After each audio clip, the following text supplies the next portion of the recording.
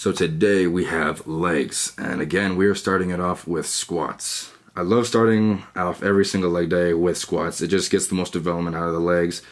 It's the most intense, and just getting a compound exercise in first before anything else just makes the rest of the workout that much better for legs.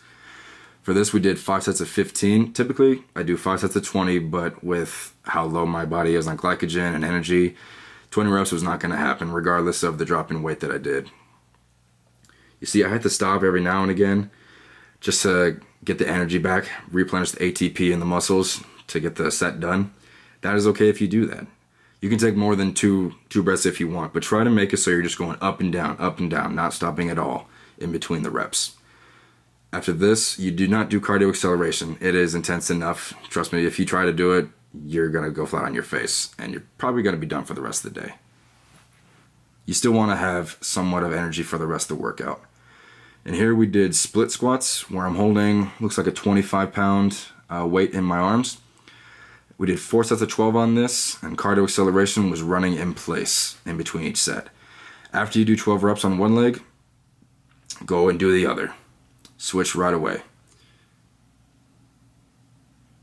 Now for this one, you want to make sure that your knee that you're standing on is not going over your toe, otherwise it's going to put a lot of stress on your knee, and you're going to get knees that are as bad as mine one day. So keep it back enough so that way it's not going over your toe. You're keeping the weight in the heel. Next exercise was lying hamstring curl. We're doing 4 sets of 12 on this, and for cardio acceleration in between the sets, we went ahead and did shoulder taps where I'm in a push-up position and I'm switching back and forth between my hands touching the opposite shoulder, putting that hand down, touching the opposite shoulder again in between the sets. Now this one, focus on really squeezing the hamstrings, get a good pump out of this. And also see, I'm not grabbing the handlebars, I go underneath, just so that way I focus more on the hamstrings. Otherwise, I feel it more on my lower back for whatever reason. I hate it.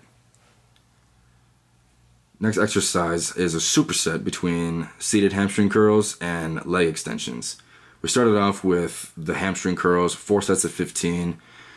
And I couldn't go really too heavy at this point just because it's late in the workout and energy is extremely low, especially if you're following the diet as you should be. You're not going to have all the energy in the world and your strength is going to go down a lot. But right away when you're done with this, you go right away into the leg extensions. As little rest as possible. I'm just grabbing the water bottle, putting it on the ground, and I'm getting right back into the machine.